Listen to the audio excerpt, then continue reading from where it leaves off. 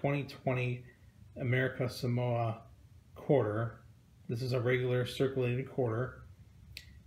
It is part of the America the Beautiful series of quarters that are released by the Mint.